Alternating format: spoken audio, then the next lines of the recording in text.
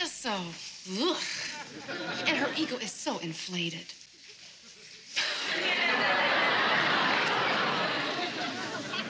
Oh, all right, ask her. Oh, thank you, Mindy. Okay.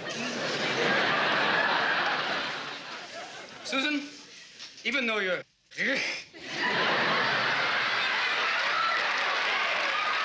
and inflated, would you like to spend Christmas over here? Well, I suppose I could change my plans. Swell.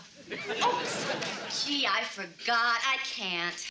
Oh, that's too bad. Well, maybe next year. Well, I'm a nooner. I could never possibly get here in time for the festivities. Oh. Well, I'll wake you up. Well, if it's that important to you, I suppose I could come over and spend Christmas Eve here, and then you could wake me up in time for the fun in the morning. Okay, you win. Thank you for thinking of us.